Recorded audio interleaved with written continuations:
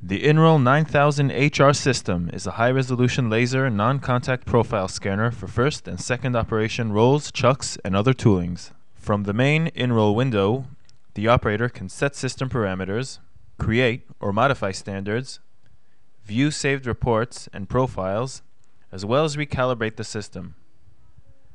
To measure, the operator presses the measure button. At this point, the operator places the roll into the optical unit and positions it. Once the operator is ready, the system will capture the profile of the roll groove and automatically analyze it. The system automatically detects any angle or radius that was previously defined, as well as the roll's length, depth, and height. Values are shown in green when they are within specification, or red when the roll is outside the set specifications due to a problem with the roll. The difference graph helps identify the difference between the measured profile and the standard. The tolerance range is shown surrounding the roll's profile.